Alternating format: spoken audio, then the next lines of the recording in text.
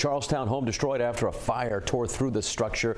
Happened at about 7 o'clock last night. The fire also spreading to 2 vehicles parked in the driveway. Joe Cortez joins us live with what the fire chief had to say. Joe.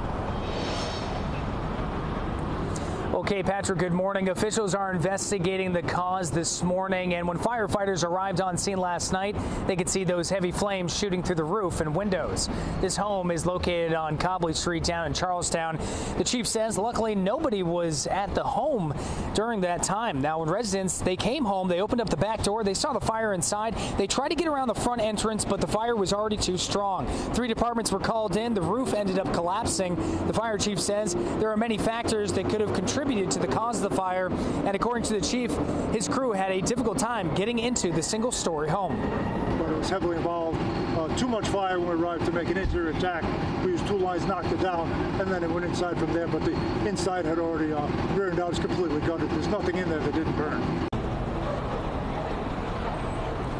2 vehicles were also burned that were alongside of the home. No injuries to report when it comes to first responders, and the fire marshal's office showed up last night, and they will continue to investigate. Reporting live this morning, Joe Cortez, 12 News.